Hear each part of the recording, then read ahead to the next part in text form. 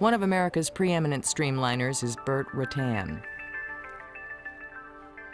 In stark contrast to the pyramid he lives in, he conjures up planes with curved, flowing lines. When I'm designing a wing, I think first about what I want to do with the air. If I want an airplane to be very efficient, I take a lot of air and move it just a little bit down. And you do that with a long wing airplane. A short wing airplane, like a fighter that has real short wings, it has to take less air and move it more energetically down. And in doing so, it's not as efficient. It causes more drag. And walked out of the jungle. Rutan designed these planes so that you could build one in your garage. A cross between a Wasp and a Star Wars fighter. Rutan named this horizontally challenged plane the Long EZ. Pilots called it a clean ship because it's streamlined. And it doesn't have lots of struts and wires sticking out to cause drag. Another one of Rutan's attempts at turning the world of aviation upside down.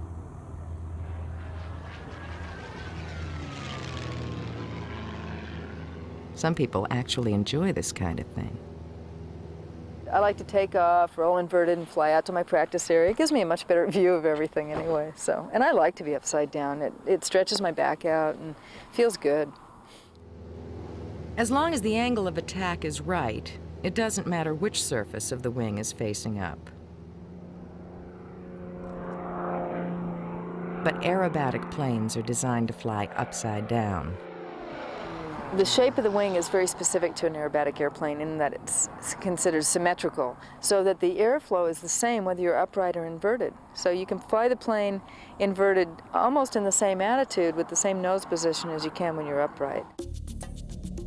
So we've learned how to fly inverted, fly faster, and fly higher, surpassing the birds in the sky. But some still look to nature's flying creatures for inspiration. I think all pilots are inspired by nature and inspired by birds. And a lot of times when I'm up flying, I'll see a bird sort of circling around a hawk, maybe watching me, or an eagle sometimes. Yeah, and we're all kind of jealous of them too, because they do it so effortlessly.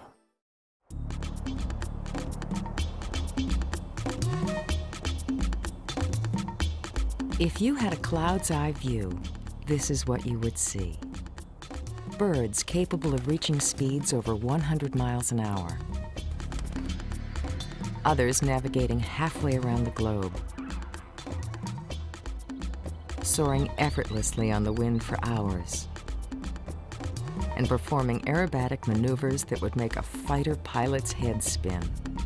They have enormous flexibility. They can put their wings forward or aft or up or down or change. In fact, every feather on a bird may have 10,000 feathers, and every feather is a control surface.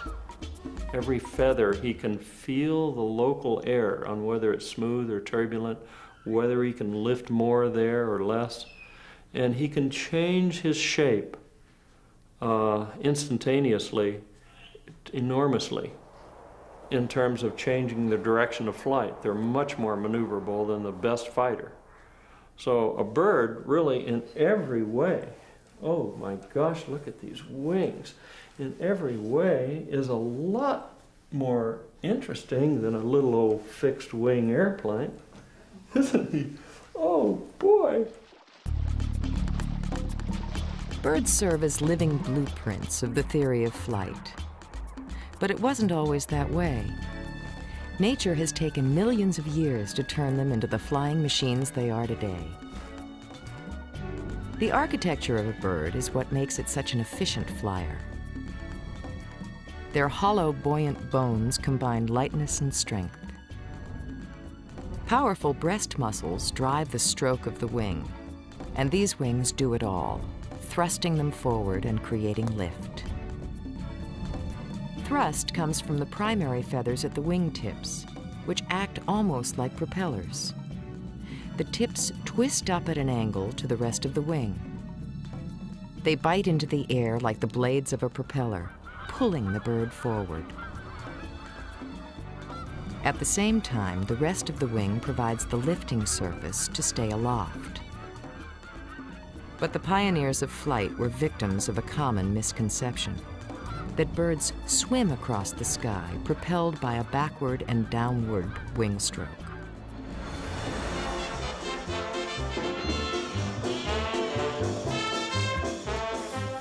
We attempted this flapping winged flight, but our wing envy resulted in broken bones and bruised egos.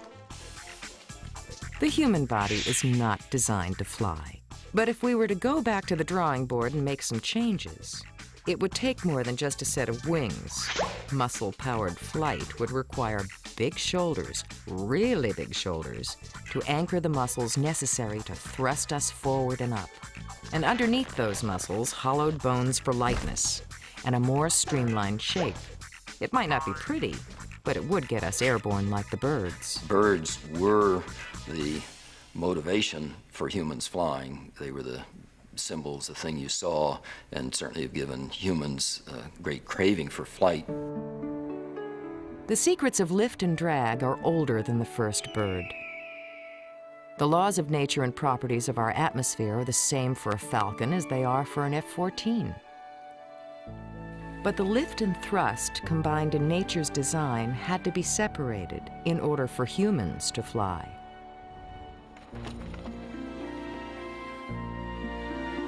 The closest we could come to bird flight is soaring, using fixed wings for lift and the Earth's downward pull for thrust.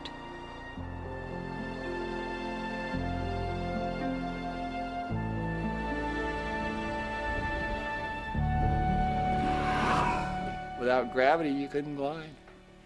That's what's pulling you down, that pulls you far, and then hopefully you catch air, which is being moved up and down by the varying densities and being acted on by gravity, and that's what pushes you back up again. Gravity is the thrust. Unpowered flight means learning how to use the movement of air.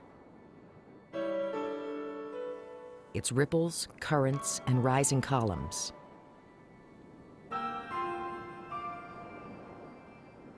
You watch birds in flight, that if they're spiraling up, there's a thermal layer, you go over and join the bird. Sometimes the bird will see you spiraling up and it'll come and join you. You literally feel like you are floating, looking down at the earth. You have a full hemisphere of vision below you, and it's very quiet. There's also just that magic moment when you fling yourself off a cliff and don't die. It's sort of like death and resurrection. And then you land after a flight and you're still alive. It's quite a feeling, it really is.